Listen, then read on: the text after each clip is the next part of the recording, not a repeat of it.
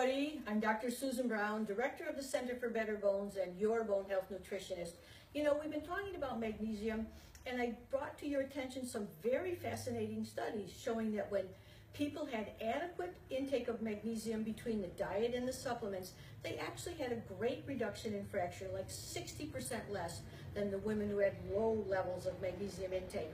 I also showed you another study where they looked at men over many years, men and women, actually, and the people with the highest blood levels of magnesium actually did not fracture at all over these 25 years, where the people with the lower levels fractured much more. So we see that magnesium is truly one of these underappreciated bone building nutrients, important for so many aspects for our health, but certainly for bone health. So the question is, how do I know, how do you know if your magnesium level is really one that's going to support bone? Now that's an interesting problem, because unlike vitamin D, where we know we can easily test it, have an accurate test, know our levels, with magnesium, there's not really an accessible, accurate test. There is one test, which is the serum magnesium test, a simple blood magnesium test that's often done. And I'm going to explain to you some new tips and secrets we've learned about this test. It is a test your doctor might do, but the problem is that it's not very accurate, and it often misses serious levels of magnesium inadequacy and even deficiency. However, there is one researcher, Dr. Ron Lin, who's been working on this problem of seeing how we can use the inexpensive, accessible serum magnesium test to assess magnesium adequacy. And what he has discovered is that you must be at the very high end of the reference range to be anything, to have any kind of chance of adequate magnesium. And in fact, he says anything than the lower half of the reference range is actually magnesium deficiency. And so you're going to see here, if we look at the reference ranges, we first look at Mayo Clinic. This is kind of a standard reference range. They haven't been adjusted recently. They say the serum magnesium should be between 1.8 and 2.3. So we know by Dr. Lin's statement, you want to be very close to this 2.3. You want to be very high.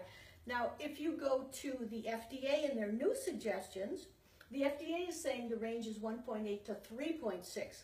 And they're trying to compensate for the fact that this test does not really is missing a lot of magnesium deficiency. And in this test, you again want to be in that middle range. You want to be more towards the 3.6. You say you want to be at least, 2.5, 2.6, 2.7. So this is a very handy thing. Your doctor's likely to do serum magnesium test. Just make sure you're right towards the high end of that reference range, and try to use the FDA reference range, which goes to a height of 3.6. Now, I would say there's other more refined tests for magnesium, like red blood cell magnesium. Just the other day, someone was telling me they had their serum measured and it showed normal and the red blood showed low. The red blood cell magnesium is a better test, but it's a little harder to get, more expensive. And they are also developing an ionized magnesium level. When that's perfected, that's going to be a helpful test. For now, know that you want to be really towards the high end of the serum magnesium range. And just one last thing while we're talking about magnesium.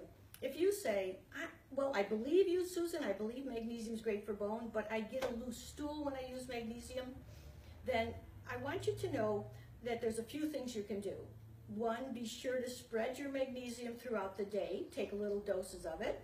Number two is change your overall diet to use more hot food, cooked food, more warm drinks, to try to make your digestion a bit stronger.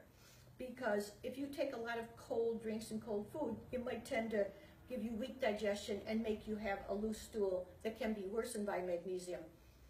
But if you try these tricks and you still say, look, when I get the 500 milligrams of magnesium or 400, I get diarrhea. That means because you have a block to magnesium uptake. My mentor, Dr. Russell Jaffe, has researched this, written on this, and there are some remedies to that block to magnesium uptake. So if that's your case, just give us a call at the Center for Better Bones and we'll send you some literature showing you how you can correct that block to magnesium uptake with some simple supplementation. In the meantime, I wish you well, and I hope everyone can get more magnesium and enjoy better bones and better body lifelong.